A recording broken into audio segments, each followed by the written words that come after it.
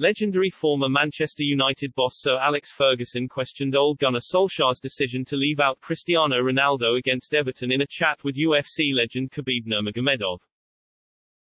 Sir Alex Ferguson hit out at Ole Gunnar Solskjaer for resting Cristiano Ronaldo against Everton in an extraordinary chat with UFC legend Khabib Nurmagomedov. Khabib, who is friends with Ronaldo, was at Old Trafford on Saturday and watched Manchester United labour to a disappointing 1-1 draw against the Toffees. Like many Red Devils supporters, the retired Russian fighter probably went to the game expecting to see County Route 7 in the starting lineup against Rafael Benitez's side. But upon arriving, Khabib and the rest of the fanbase would have been shocked to learn that Ronaldo had been left out of the team by Solskjaer. After the game, Khabib met legendary United manager Ferguson, and the pair discussed Solskjaer's decision to drop the Portuguese forward to the bench. The ex-UFC lightweight champion appeared to stick up for United's younger players on the day.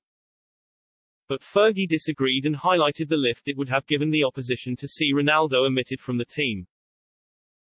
At the start of the clip, Khabib says, "These young guys versus a good team, they try to show the best performance." To which Ferguson responds, "Of course. But I also think that when they saw Ronaldo wasn't playing." Khabib fired back, "Yeah, but he came on in the second half, I know, but you should always start with your best player," Ferguson then remarks.